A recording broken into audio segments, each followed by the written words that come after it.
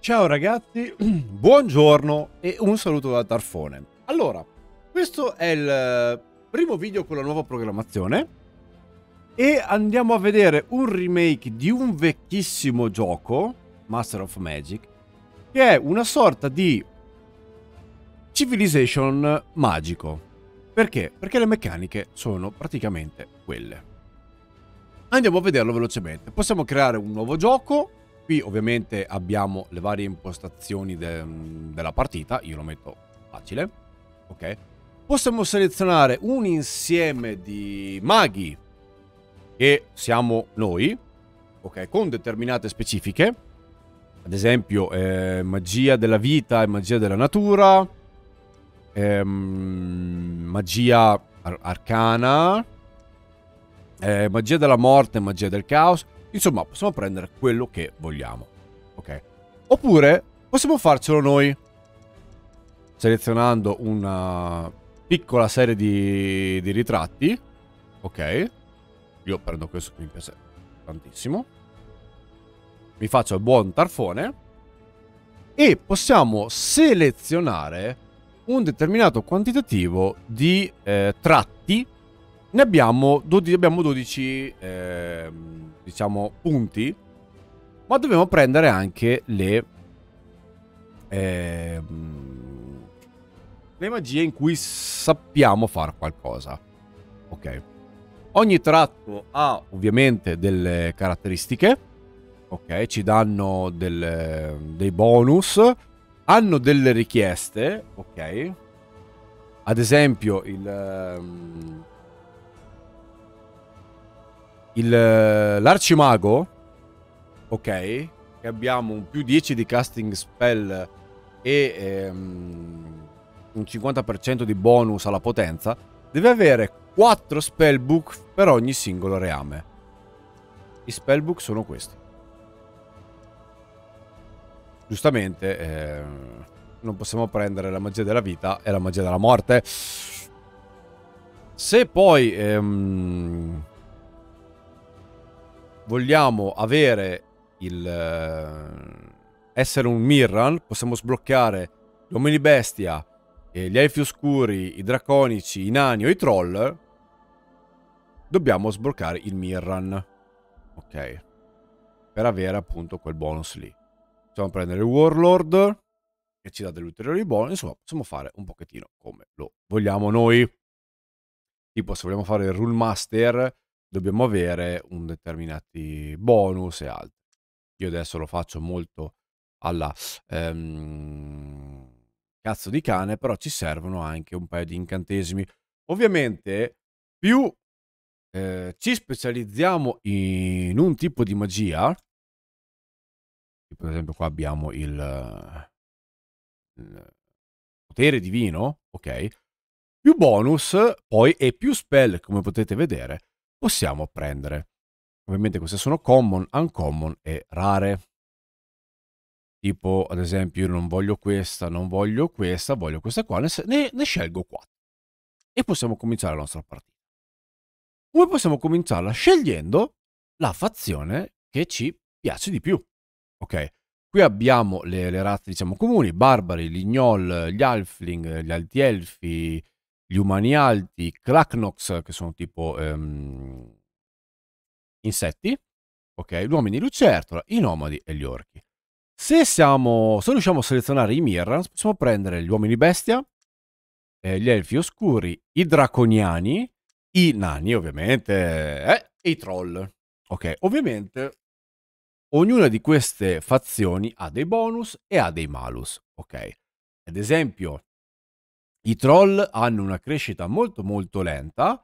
Ok, non possono fare le stalle, la gilda dei minatori, la gilda dei saggi e il porto, ma hanno un più 2 di attacco, un più 3 di resistenza, un più 3 di vita, ok, per unità e rigenerazione. Parliamone, ok. Hanno solo 4 unità per... solo 4 figure per unità, scusate. Tutte le unità costano un per 3 di produzione e come unità bonus razziale hanno i War Trolls, che non posso farvi vedere purtroppo una diapositiva, e War Mammut. Qui possiamo scegliere lo standard, noi adesso ve lo faccio vedere, giusto per vedere velocemente. Ogni volta che caricate la campagna, il vostro eroe che avete selezionato sarà sullo sfondo, ok? E vi dirà qualcosa. Poi vabbè ci sono i vari suggerimenti sotto e altro. Io metto un attimo in pausa, ma è appena finito di caricare, ma forse non serve neanche il ritorno. No, non ritorno neanche. Allora, perché vi ho detto che è un simil civilization? Perché abbiamo le città, dove possiamo costruire gli edifici, le ricerche che sono concentrate sulla magia, per sbloccare ulteriore magia, ok? La costruzione delle unità e tutto quello che ci può servire a livello di civilization, per cui cibo, produzione, oro, abbiamo il mana per lanciare appunto gli incantesimi e ci possiamo espandere come in civilization, per cui dobbiamo costruire un settler, abbiamo gli ingegneri o comunque unità simili per costruire le strade in giro per il mondo e abbiamo le risorse. Allora, questa è la nostra cittadina. Abbiamo come bonus l'argento, che è qua. Poi vi faccio vedere come vederlo. Che ci dà un +2 di oro e possiamo trasmutarlo in mithril, che ci dà ulteriori bonus. Qui abbiamo un trollo swordsman, e col tasto destro possiamo vedere come è fatto. Ha 5 di attacco, 0 di ranged, 2 di armatura, 7 di resistenza, 4 figurine, 4 punti vita. E qua abbiamo praticamente le varie abilità. Vabbè, unit level, l'attacco melee, lo shield grande che ci dà +2 di armatura, rigenerazione, ok, rigenera 1 per turno di combattimento, per cui rigenera 1 di questo, ragazzi, e ha un'arma magica che ci dà 10% in più per colpire, e schifo non fa. Poi abbiamo il troll settlers, che è quello che vi dicevo prima, ok, ha rigenerazione, arma incantata, e può costruire un insediamento. Qui abbiamo la gestione della città con i contadini, i lavoratori, i ribelli, quanto cibo produciamo o consumiamo, ok, quanto abbiamo di produzione in martelli, quant'è la ribellione, quanti soldi facciamo, quanto potere abbiamo e quanto research income facciamo. Qui abbiamo un'altra didascalia che ci fa vedere la nostra popolazione di questa città, ok. Quanta popolazione abbiamo? 4.000, ne facciamo 211 per turno e praticamente ogni 1.000, per cui 4.000, 5.000, bla bla bla, ci darà un cittadino in più. Possiamo arrivare fino a 30.000 cittadini con gli edifici che abbiamo al momento. Qui abbiamo la coda di costruzione che può essere messa fino a 5 cose, ok? Il trade goods e l'housing praticamente sono le classiche realizzazioni di cose extra, ok, che non hanno una costruzione effettiva, ma semplicemente ci permettono di fare soldi o ci permettono di aumentare la velocità di crescita della popolazione. Qui abbiamo il troll lanciere, ok, qui abbiamo il troll swordman, il settler, lo sciamano, ok, che attenzione, nel frattempo sto scaricando una cosa molto interessante, può curare, è un healer, per cui direi che potrebbe essere molto molto carino da fare e lo mettiamo qua in produzione. La trireme, il troll alabardiere, il troll la guerra, ok, come potete vedere le varie statistiche aumentano, ok, e poi abbiamo il war mammut. Ed è la nostra destra. Alla nostra sinistra abbiamo gli edifici, abbiamo la libreria che ci permette di fare le ricerche, l'armeria che ci permette ad esempio, scusate aspettate, la libreria che ci, scusate, l'armeria che ci permette di fare l'alabardiere e poi di fare la gilda dei guerrieri, le stalle, il mercato, e le mura cittadine, il tempio, la fattoria, il mercato, la fattoria, la segheria, la gilda dei forester, non saprei come tradurre, vabbè, coloro che vanno nella foresta, cacciatori e taglialegna, la gilda dei guerrieri che ci permette appunto di fare il war troll e la gilda degli armieri, gli animisti, ok, la gilda dell'armeria, il Parthenon che ci dà potere, ok, e la cattedrale. Ovviamente si costruiscono pian piano le varie cose in base anche a come ci muoviamo a muovere. Sicuramente io voglio muovermi per andare a conquistare, ok? E giustamente, come potete vedere, noi abbiamo un unkeep per turno, ok, di soldi e cibo. Per cui, come potete vedere, questo ci costa solo cibo, questo ci costa anche soldi. Al momento siamo a meno 4 di soldi e a più 0 di cibo. Per cui stiamo facendo schifo. Allora, cosa vuol dire? Che questo non lo possiamo fare. Non ce lo possiamo permettere. Cosa dobbiamo fare? Un mercato per fare del cibo, per fare dei soldi, e ci servirebbe un qualcosa per del cibo. Ma non abbiamo il farmers market. Cosa vuole? Però questo, per essere fatto, il mercato che lo stiamo facendo. Per cui siamo a posto. Ovviamente ci metterà un tot di turni in base ai martelli che abbiamo. Ok. La popolazione vedete che sta già diminuendo nel crescere. Qui abbiamo l'income che possiamo prendere dalla nostra città. Come potete vedere, aumentando le tasse avremo ovviamente varie problematiche di ribellione, e questo è la ribellione che pian piano aumenta per turno. Qui possiamo vedere la città fuori e qui possiamo vedere la città al suo interno. Anche il vecchio gioco aveva questa visuale qua, dove potevamo vedere praticamente i nostri edifici all'interno della nostra cittadina. Qui possiamo vedere il nostro mago, ok? Vediamo i suoi tratti qui a fianco. C'è la storia, a che livello è con la vittoria, e dopo possiamo semplicemente chiuderlo. Qua c'ha quanti soldi abbiamo, quanto mana abbiamo e quanto fama abbiamo, perché c'entra anche la fama. Qui c'è un resoconto delle nostre città, con i vari incanti che sono stati lanciati sopra le città. Qui abbiamo le nostre armate, che al momento potete vedere fanno talmente schifo. Qui abbiamo la magia, abbiamo 11 di potere, ok? E possiamo distribuirlo, tipo vedete, qua faccio più mana ma faccio meno ricerca. Posso togliere il mana e aumento la ricerca, ok? Sta praticamente a noi decidere come farlo. Qua possiamo trasmutare i soldi in mana o in mana in soldi. Come potete vedere è 1 a 1.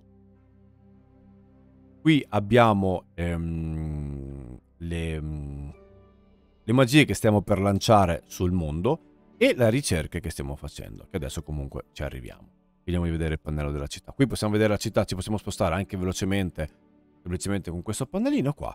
E qua abbiamo la diplomazia. Diplomazia al momento non ne abbiamo perché non ci sono persone, altri non abbiamo scoperto, altre fazioni. Qua c'è il report per i bug. Andiamo a vedere la mappa. Allora, qui abbiamo l'interfaccia delle nostre unità. Se io seleziono solo questa, muoverò solo e esclusivamente questa. Qui abbiamo il continuare il movimento, per questo vi dicevo che è molto simile a Civilization. Il Civilization 1 e 2 per intenderci, ok? Perché i comandi sono praticamente uguali. La guardia, saltare il turno, la costruzione e la possibilità di entrare in un portale o di utilizzare un portale e tornare indietro. Qua ci fa vedere quanto ha di movimento, ok? Per cui noi ci possiamo muovere, vedete, di 2 tranquillamente. Il terzo ci serve un turno in più. Qui abbiamo la visione dell'Arcanus, che praticamente ci permette di vedere le cose arcane. E qui abbiamo una bellissima lente di ingrandimento, ok?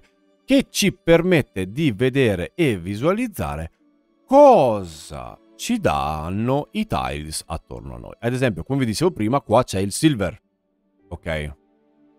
Ci dà appunto più 2 di oro. C'è un fiume, per cui ci dà un income di più 20 alla popolazione massima, ok, non cumulativa.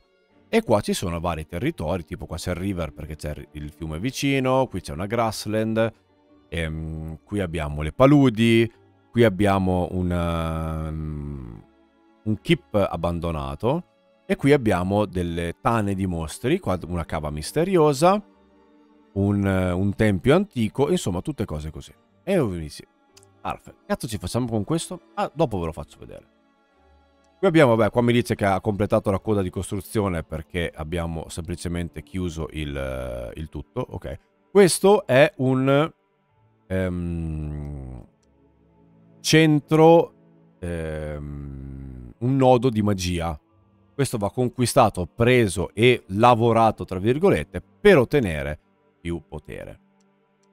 Ci sono le ricerche delle magie, ok? Perché noi conosciamo quelle all'inizio, ma poi ce ne possono essere altre. Come potete vedere hanno un tot di punteggio di ricerca e qua ci fa vedere semplicemente tra quanto turno la sblocchiamo. Allora io sbloccherei le stelle cadenti, qua ci fanno vedere praticamente cosa fanno, ok?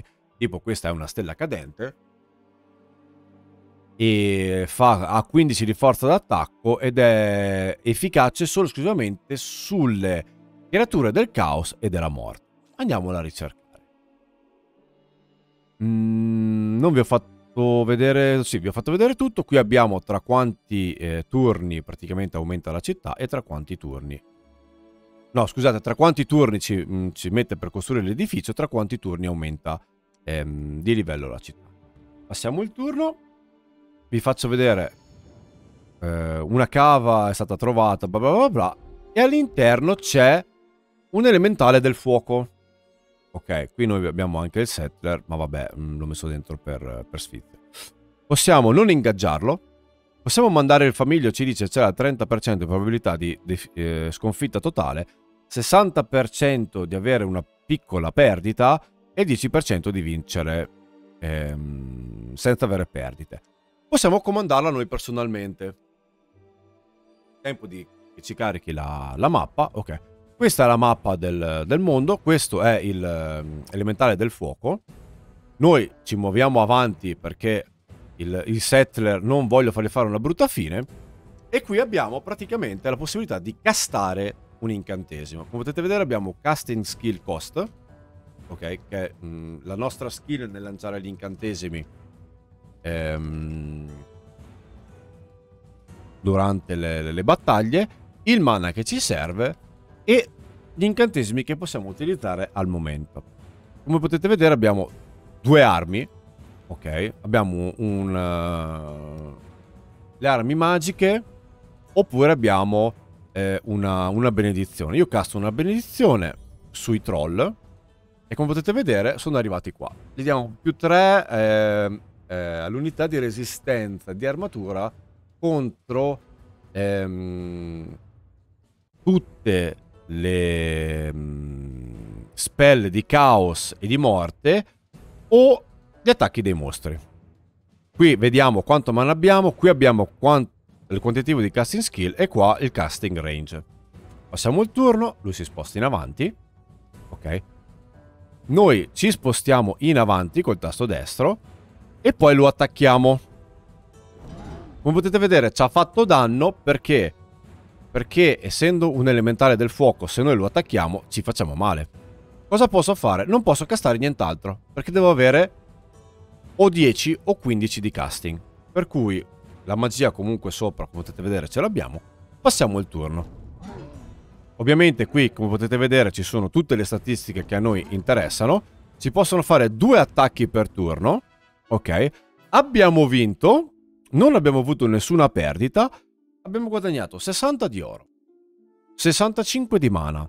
La nostra truppa ha fatto esperienza. Ok. E accettiamo la cosa. Ed è finito così. La nostra truppa, eccola qua. Come potete vedere si è già completamente ristabilita. Ok. Noi volendo potremmo tornare in città, ma non possiamo fare al momento nulla.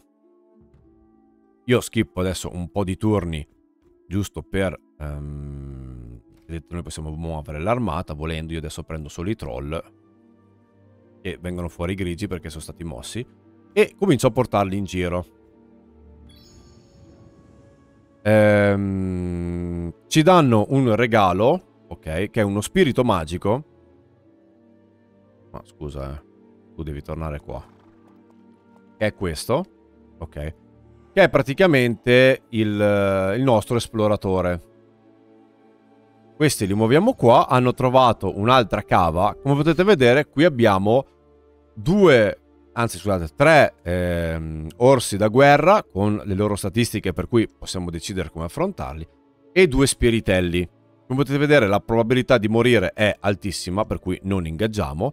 La cosa interessante è che dico, cazzo, ma lì cosa ho trovato? Basta che ci clicco sopra una volta esplorato e non ho l'obbligo di ingaggiare per forza, ok? E posso decidere se tornare o meno. Qui possiamo vedere che andiamo avanti. Questo è un bellissimo posto, ad esempio, perché abbiamo, ragazzi, oro, il mithril, l'iron ore e il coal. Cioè, una città qua ha vinto. Come potete vedere, le città hanno bene o male questa grandezza, per cui, volendo, io prendo il nostro settler e comincio a spostarlo a nord. Ora possiamo muovere il nostro spirito qua, che va a vedere nel tempio antico cosa c'è.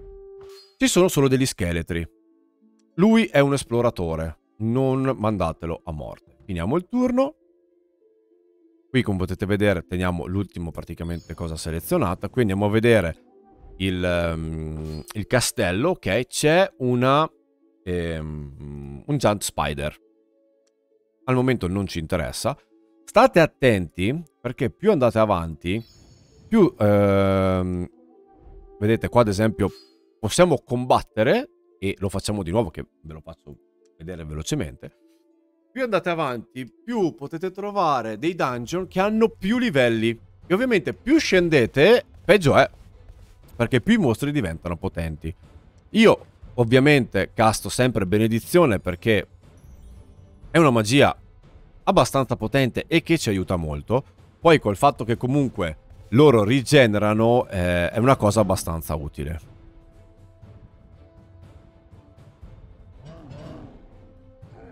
Noi facciamo 2 attacchi. Per fortuna che dovevamo vincerla, ma al momento mi pare proprio che non la stiamo vincendo. Vedete, noi abbiamo recuperato 1 di vita, siamo a 3 di 4. Ma purtroppo ci hanno comunque sconfitto. Per cui, vedete, abbiamo perso 7 di mana e c'è morta un'unità. Purtroppo pensavamo di fare una cosa figa e invece no. Qua potremo costruire una città. Ok, però come potete vedere dobbiamo essere a 5 tile, per cui 1, 2, 3, 4, 5, per costruire appunto la cittadina. Diciamo che la cosa positiva è che non andiamo a perdere, ok, qua sono riuscito a farla, non andiamo a perdere più cibo e soldi. Ovviamente possiamo muovere l'armata. Io qua la sto giocando molto stupidamente. Di solito faccio 2-3 truppe e mi sposto. Vedete, qua possiamo comprare subito il marketplace, che verrà comprato nel turno successivo. Cioè verrà completato nel turno successivo. Qua c'è spawnata un'altra truppa che teniamo a difesa. Ok. Qui ci fa vedere una torre antica, che sono praticamente tutti quanti ragni, e direi che lasciamo stare. E qua praticamente abbiamo un insediamento al momento. Dobbiamo aspettare, ovviamente avete il tutorial, dobbiamo aspettare che tutto questo si completi per poter avere il nostro insediamento finito. Qui ad esempio adesso siamo a +2, +4, per cui non sarebbe neanche male. Questo ci permette di farlo in 17 turni. Ci dà più cibo e più popolazione, e noi lo facciamo. E poi finito quello facciamo un troll sciamano. Anzi, facciamo 2 troll guerrieri e un troll sciamano. Pian piano, che adesso andrò avanti col turno, perché eccolo qua. Volevo farvelo vedere. Abbiamo la possibilità di assumere un comandante. Questo comandante praticamente otterrà piano piano i livelli e avrà la possibilità di o lanciare incantesimi, ok, oppure di utilizzare abilità speciali o altro. Volevo farvi vedere questo. intanto questo lo mandiamo qua, che voglio andarmi a prendere la rivincita. Abbiamo finito la ricerca della magia, dobbiamo selezionare un'altra magia da ricercare. Vediamo un po'.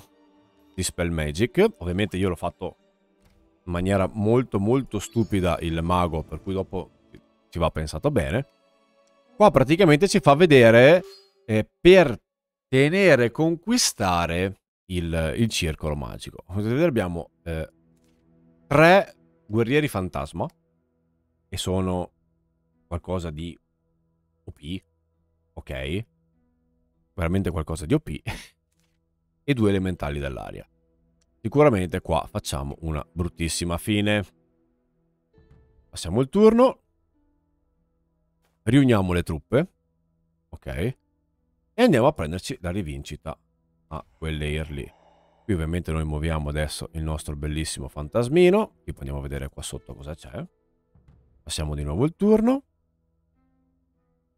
Entriamo dentro il lair, perfetto, vedete qua abbiamo il 50%, ci mandiamo il famiglio, siamo riusciti ad uccidere tutto, il famiglio utilizza il mana, ok, per cui utilizzerà tutti gli incantesimi possibili e immaginabili, e sia il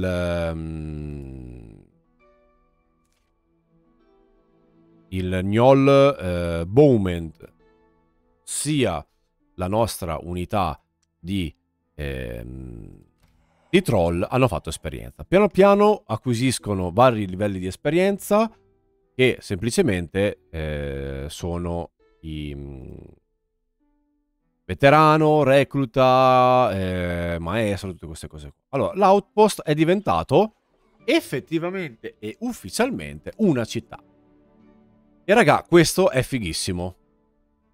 Per un discorso di abbiamo il Mithril che ci dà +1 di power nelle città vicino, +2 se abbiamo la gilda dei Minotauri, ma non la possiamo fare. Se abbiamo una gilda degli alchimisti, tutte le unità nuove riceveranno un'arma magica in Mithril che ci dà +1 di forza di attacco non magico e armatura bonus. Sti cazzi. Abbiamo l'oro che ci dà +3 di soldi. Abbiamo l'Iron Ore che riduce il costo di costruzione delle unità normali di un 5%. Ok. Possiamo trasmutarlo in oro. E il carbone che ci riduce di un ulteriore 10% il costo del reclutamento delle unità. Ovviamente, come potete vedere, mancano gli edifici basici. Ok. Tipo io adesso farò una Builder Hall e una Sawmill, poi farò le barracks e poi farò il hub. In questo modo restano collegati. La nostra truppa, la nostra armata la mando dentro. Qui nel frattempo vado a vedere, ad esempio qua c'è un Naga. Il Naga ha 6 HP, è formato da 2 entità, resistenza 3, armatura 3, 4 di attacco. Potrebbe essere fattibile, occhio perché però ha Poison, First Strike e vari bonus, per cui sono da studiare bene. Fortunatamente ci rimangono salvati cosa hanno all'interno, per cui possiamo sempre tornarci come e quando vogliamo. Ricordatevi però che le vostre città, se voi spostate la truppa che è all'interno, restano indifese e possono essere conquistate in un unico turno, in quanto non esiste guarnigione, a meno che voi non li lasciate dentro la guarnigione. Allora, come potete vedere, questo tempio non era protetto delle creature, per cui siamo riusciti a entrare e a prenderci i soldi senza dover fare niente. Qui ovviamente basta che facciamo move army e automaticamente prendiamo il turno. Ok. Alcuni dungeon, vi ricordo, tipo anche questo, vedete, possiamo prendere il mana e andarcene, oppure possiamo avere una scelta. La scelta cos'è? Entrare e continuare ad esplorare. Io posso continuare ad esplorare, ok, ma c'è dentro un Night Stalker, un Ghoul e un Gargoyle. Me ne vado. Se però ce ne andiamo, il dungeon non c'è più. E qua c'è una città di nani neutrale. ok? Perché se noi andiamo a vedere qua in diplomazia, io non ce li ho. E questi pian piano, ve lo dico già, ci manderanno fuori truppe per cercare di conquistarci. Per cui sta a noi cominciare a difenderci e fare il possibile per cominciare a rompergli le balle. Ovviamente poi ci sono varie unità in base alla fazione che scegliamo, ci sono varie cose da poter fare. Insomma, è, come vi dicevo appunto, un Civilization fantasy, ok? I primi Civilization, l'1 più che altro, non l'1, scusate, più che altro il 2. Con un insieme di classiche fazioni, bene o male, e compagnia dicendo. Io ve lo chiudo qui, spero che vi sia piaciuto, costa 59 euro, ok? Io fortunatamente l'ho ricevuto con la chiave. In più vi danno, se prendete quella, diciamo, da, tra virgolette, collezione, ok? Vi danno il vecchio gioco, che però, come grafica, è retro. Ve lo dico già, lo apre con DOSBox, per cui se non siete amanti dei vecchi titoli, compratevi solo questo, che tanto siete a posto. E io spero che il video vi sia piaciuto. Vi ricordo velocemente più o meno la programmazione del canale. Alla mattina, verso le 7, quando ho dei titoli da portarvi come Proviamolo, uscirà appunto il Proviamolo. Alle 2 usciranno le serie, quelle diciamo che sto portando avanti sul canale, alle 14. Alle 16, dalle 16 alle 18, una possibile live a scazzo. Come vi dicevo, in questo periodo potrebbe essere Minecraft, come potrebbe essere qualcos'altro.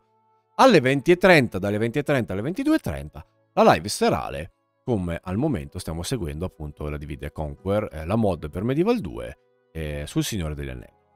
Per cui ragazzi, dal Tharfone è tutto, un salutone, alla prossima. Ciao belli!